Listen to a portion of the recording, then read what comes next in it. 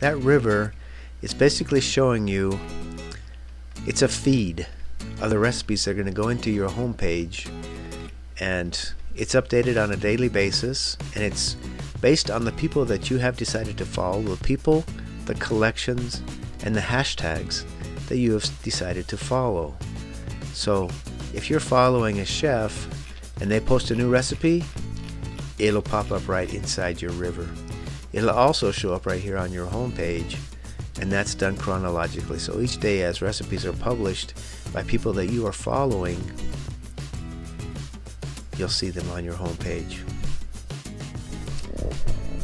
So to populate this home page and your river, you're going to choose people and items that you like to follow so that your page will show you the things that you really like. And the way you do that is, if you see a recipe that you like, you can click on the shared by person and it'll show you who's sharing it. Like here's Six Sisters, this is a blog, and it gives you a little description about who they are.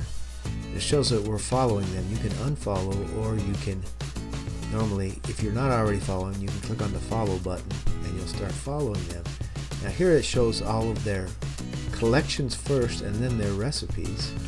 I see they have a collection here of Christmas treats, so that looks interesting. If you open that collection, you can see what's in there, and then there is another follow button right there. You click on that follow button, and now that collection, whenever they add another item, that item will show up in your home page and your river.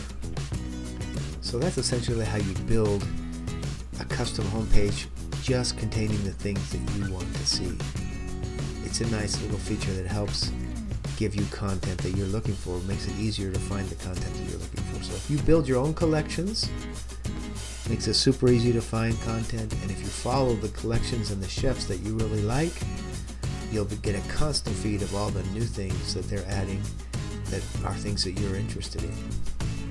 The final little suggestion I have for you is you probably want to put an icon on your phone, so as you're using your phone, it's simple to access MyRecipeMagic, and you can do that by clicking on the links down below. It'll give you a little tutorial if you don't already know how to put a shortcut onto your phone.